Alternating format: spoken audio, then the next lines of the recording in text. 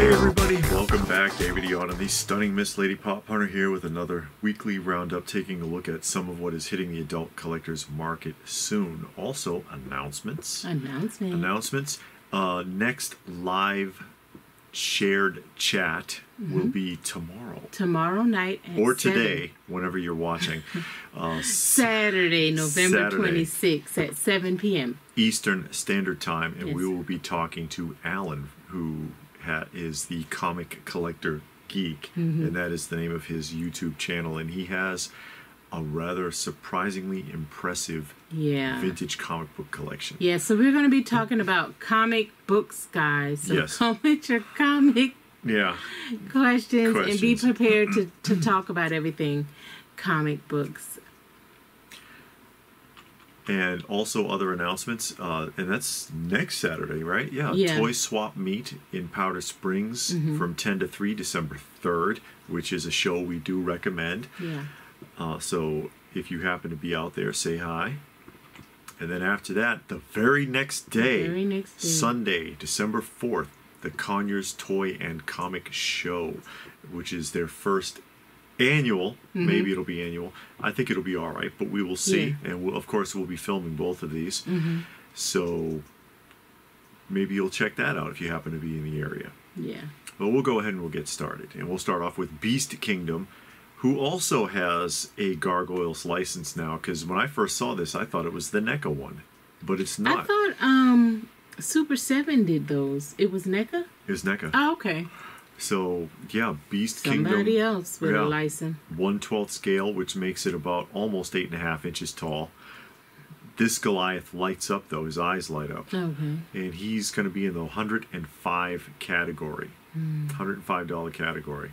I think it's interesting that they made him have light up eyes, though. From Blitzway, another musician from Blitzway, because they're the ones that did the Jimi Hendrix, I think. They did a Kurt Cobain also, only unlike Jimmy, Kurt gets more than one head portrait, because this is an action figure, 1/6 scale. Is that rooted hair? It looks like No, it's a solid piece. Okay. It's a solid piece. But because the Jimi Hendrix only had one portrait with the eyes closed, and I thought that was kind of puts it at a disadvantage, because you can't do as much with it. $325 for the Kurt Cobain. That's a good likeness. It actually looks pretty good. It is a good likeness, actually. Yeah. And that's his accessories, because he comes with the glasses, cigarettes, guitar picks, watch. His lanyard for his stage pass lanyard. There's a lot of bits and pieces there. It's kind of interesting. Yeah. So for $325, at least you get some variety. Although I think that's kind of pricey. Yeah. Oh, that's him again? This is also from Blitzway, but this is a quarter scale statue, mixed media. So he's fully dressed. That's from the MTV Unplugged. Yeah. It says superb scale from Blitzway, Kurt Cobain. This is $760. Wow. $760. So if you're into that, because grunge rock died with him. It sure did. Yeah. They didn't do it anymore. Damn Toys. More of their Gangster's Kingdom, and this is from the Heart 6 Augustine line. The Devil Man. He is naked. That's all you get. 1/6 scale. And, you know, Gangster's Kingdom, they've done a bunch of figures, 6 scale. $75. So I guess you just go buy some clothes for him. Yeah, you can dress them up however, but I mean, $75 for the figure. No ab crunch. You ain't moving him around too much. And then here is their other one. Again, Heart 6 Augustine. They don't tell you a specific name for this character. 1/6 scale, comes with everything you see there. He's got the exact same tattoo as that devil figure that we just saw on his chest. This is $210. A lot of accessories there. Yeah, and a jacket. And what I thought was interesting, he has a kind of a Jason Momoa vibe to him. Yeah, right there. Right, his facial features. How about Enterbay? Okay. More sports figures, 1/6 scale. Enterbay Stephen Curry. Enterbay Stephen Curry with all the accessories shown. At least he has a halfway decent stand, because I hate those ball hugger stands. That's that flexi stand, so they're actually kind of sturdy. There's his accessories. He's got a couple of trophies, some different basketballs, and that couldn't have been cheap.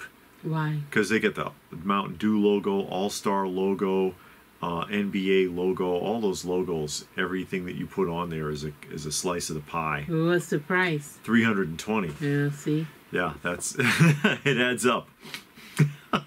Yeah, Nike logo. Everybody's on all there. Those logos are going to vie for a piece of the royalties. More 1/6 scale figures. This time taking a look at X06, who took over the Star Trek license from QMX. And this is Quark from Deep Space Nine, who, funny enough, if you've ever seen the actor, still kind of looks like that without the makeup. Oh, yeah? You can tell it's him. But, yeah, Quark, 1/6 scale. A figure you probably never thought they would do in 6 scale. But X06 is pulling from all of the Star Trek properties. All of the original Star Trek properties to make figures. I think they're doing the new ones, too. I think I reviewed one. 215. And we'll jump into Funko. Okay. And for a company that shot themselves in the foot by making that announcement that caused their stock to drop, they are cranking pops out. Well, they have to put out the stuff that they already had planned. Well, they usually, around the holidays, kind of cut back. But now they're really pushing it. You'll see here in a minute. Okay. Here's your Funko Friday Justice League Aquaman going to Target. Again, with the artistic scale. There is your famous covers of the Joker. Yeah, I like that cover. Yeah. CCXP 22 Funko limited edition. This is part of their Beach Bash. Is that a con? I don't know. CCPA? I think it is, but I don't know which one it is, though. And I don't know who that is either, because it says do Brazil, and I think it's a Brazilian con. No. But at the end of this, you can get the shared exclusives. There's Hush. You can get the shared exclusives all over the world, and you'll see a list here at the end. Okay. Arwen, Lord of the Rings, Hawkman, with and without his helmet. Oh, they race swapped him. Yes. Black Adam. A character from Bleach. One Piece with the ship. Black Clover figure. My Hero Academia. I thought that was a Ninja Turtle. No, My Hero Academia. Okay. Nice try. Yu-Gi-Oh! Loki with the crocodile or alligator. Spider-Man, another version. Star Wars, Andor, which is the new show. Simpsons, one of the bully kids. I like the Simpsons pops. I never got any of them. Yeah. I'm not going to, but I do like them. Treasure Planet. And here's your shared exclusives. So we'll just run through these real quick. And if you need to, of course, guys, you can always pause if it applies to you. There's your United States shared. Brazil. Canada. And they're stretching this one, watch. UK and Europe. Locations. United Kingdom and Republic of Ireland. Golly. Yeah, and it's still going to go. France. Yeah, they opening up that door, ain't they? Yeah, they're trying, yeah. Belgium. Well, I mean, and I understand it, too. A lot of places overseas have complained for a long time that they can't find the stuff.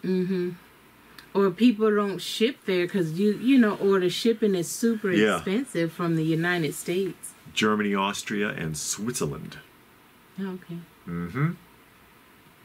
Spain and Portugal. But you're still not giving them all. You're giving them like a here. You can have some little trinkets. Yeah.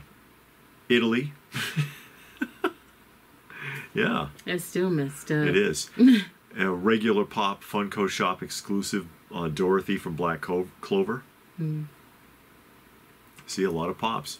Mm-hmm. Naruto and Lady Tsunade.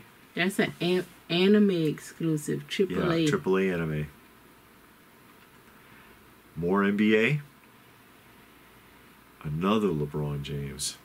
At least they got the names on it, because people don't be knowing who those are. I wouldn't know who any of them were. Mm-mm. Spider-Man No Way Home. I like the metallic on the Green Goblin. Yeah. There's going to be a lot. These are your exclusives here. But here's your Amazon 3-pack. And is a 3-pack. Yeah, of course, because you got to get all 3 versions. In one box. The Walmart 8-pack. Oh my God, 8? That's right, Walmart 8-pack. Isn't that guy Harry Potter? No. Oh, who is that? The haircut looks like Harry. That's Dr. Octopus. I don't know them people. You saw the film. Did I? Is that the one where he went to Paris or Europe? I haven't seen No Way Home. I saw the one where he went to Europe on a school trip. Keychains. Now they're gonna separate it. Yeah, these are them separate. Hey, those box and sticker collectors. This is why people are annoyed with Funko. Yeah. Because of these games they play. Here's more regular loose ones. Wicked games. Wicked. He's wicked. You're from Revere Beach now. That's wicked.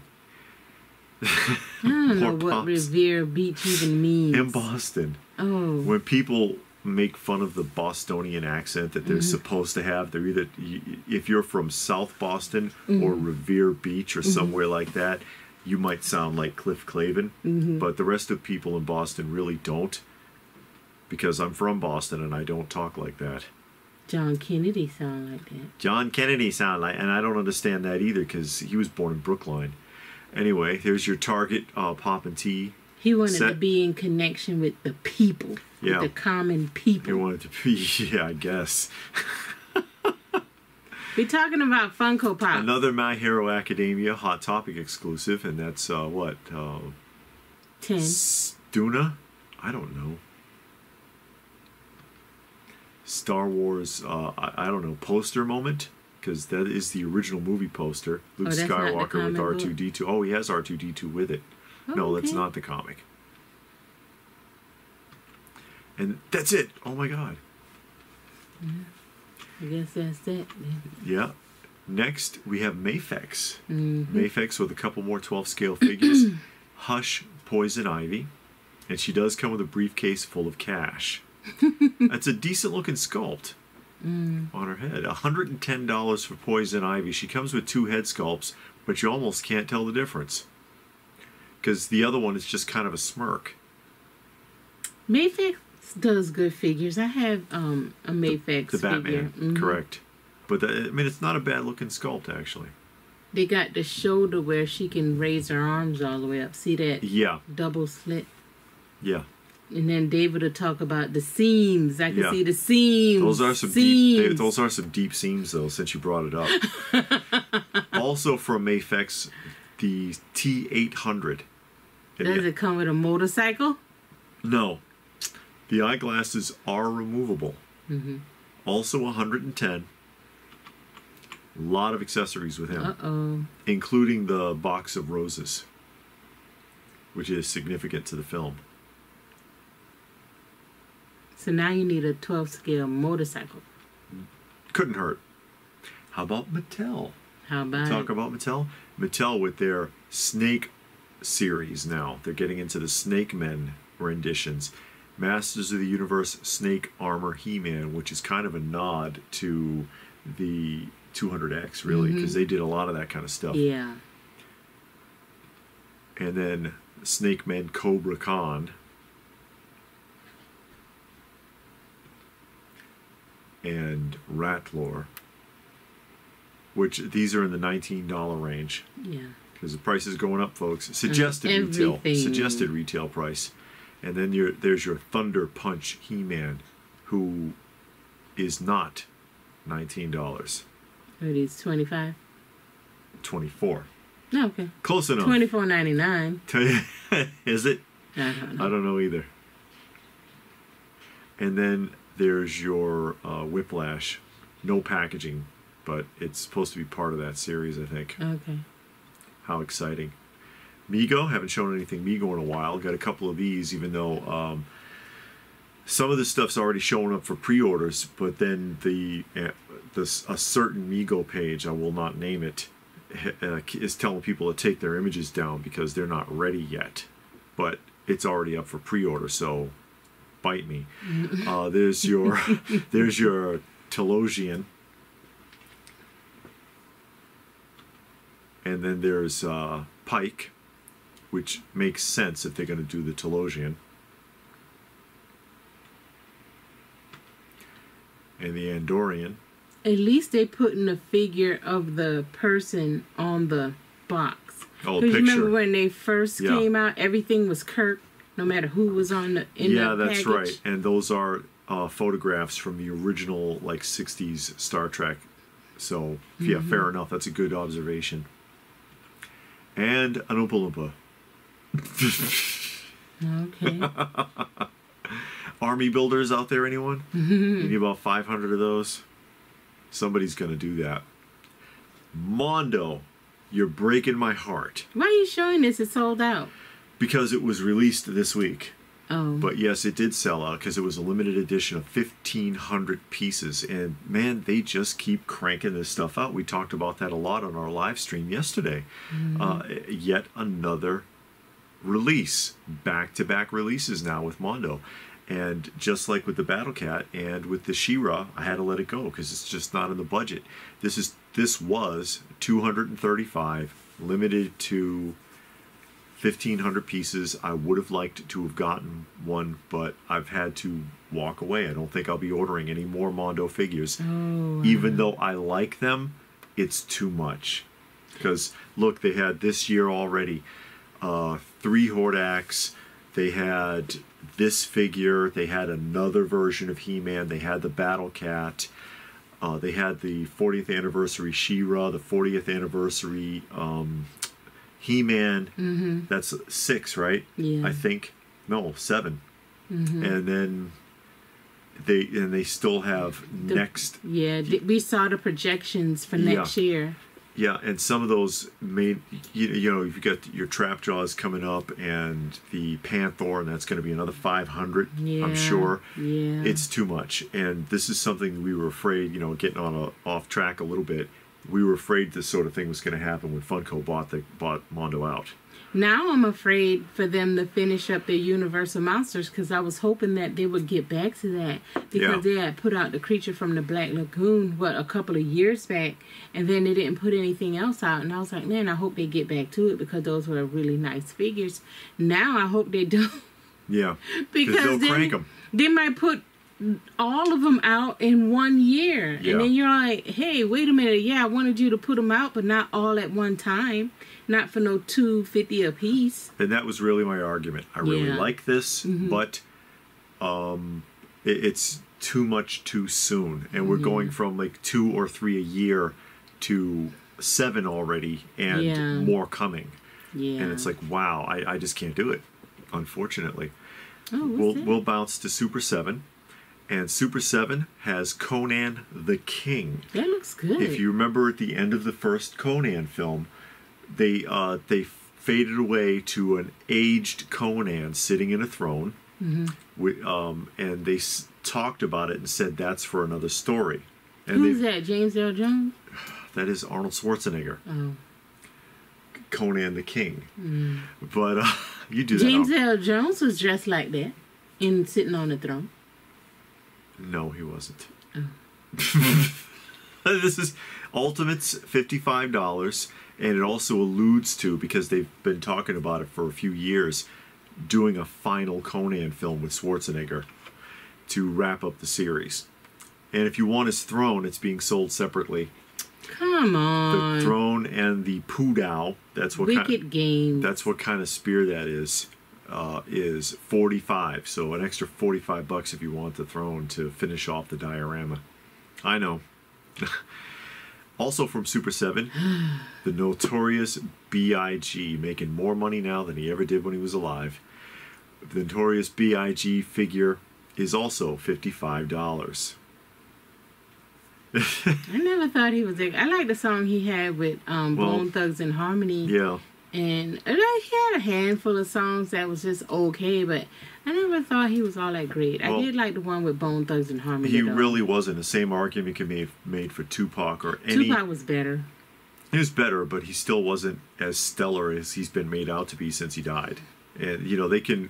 When someone gets killed, they had a sketch making fun of that on Saturday Night Live back in the 90s. The guy who used to play the musician, I can't think of his name, but he used to portray on a regular basis this musician, and they did the thing where they were going to kill him. The producers were plotting his death because they figured, oh, we don't know, if we kill him, he'll really make money.